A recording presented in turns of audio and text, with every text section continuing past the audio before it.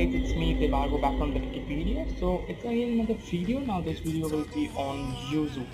So how to import save files and also to import those product keys and title keys which you have problems. So basically when you open YUZU, this application which is a Nintendo Switch emulator, so when you open this you get an error because you haven't imported your Switch key file. So what you will do is I'll give the link of these two files below, and this file contains the save file of the Pokemon Yellow, and this file contains the keys. So I've already extracted these files. I'll show you how to do it. So first things first, you have to go to start run, and then you search run, and then you can search app data. Once you're done with that, just go there and go to roaming.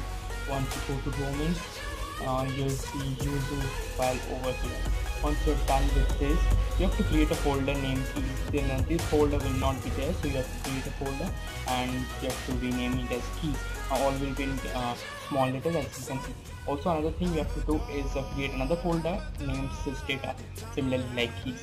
So once you're done with that, go to user files and select on titles keys and product keys, copy these files and then go to keys and paste it over here.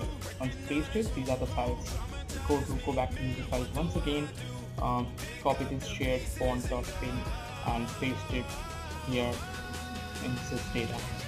Once you're done with that, extract this file as you will get a save data.bin, because definitely if you try to boot this game through your original save file, it won't. So you need a save file to which you can import it and play this game. You cannot manually create your own save file. Once you're done with that, then you can definitely save your game at any point of time and the game works smoothly.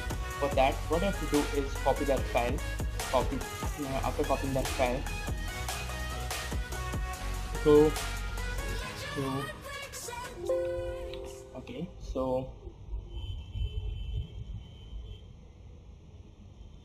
go to NAND data, go to NAND and then go to user. Once you have gone to the user, you have to do is go to the save. Here you see 0, and this is the basically save file of the Pokemon Yellow. Not Pokemon Yellow, Let's Go Pikachu. Lol. And the Let's Go Pikachu, if you have played many games, then there will be more files like this.